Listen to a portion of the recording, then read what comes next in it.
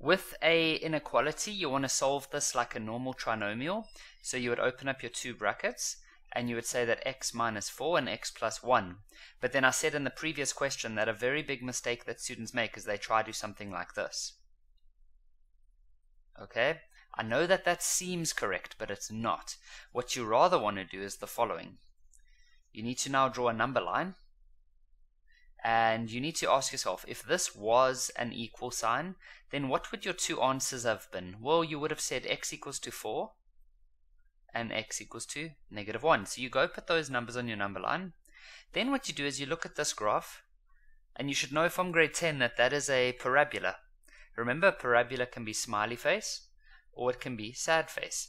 Now, the way to know is to look at the number in front of the x squared. If it's positive, then it's happy, so it's smiling. Positive, happy, smiling.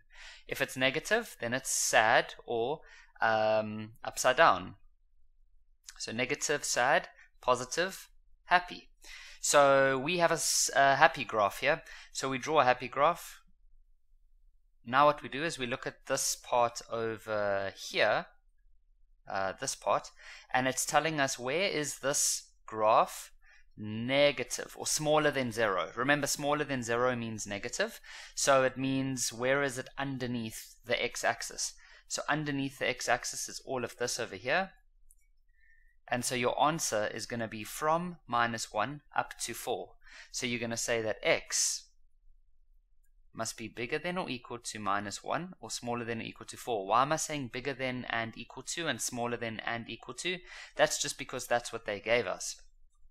If you prefer to do interval notation, then you would rather write it like this. You would say x is an element, and then you'd use a square bracket from minus 1 up to 4 with another square bracket.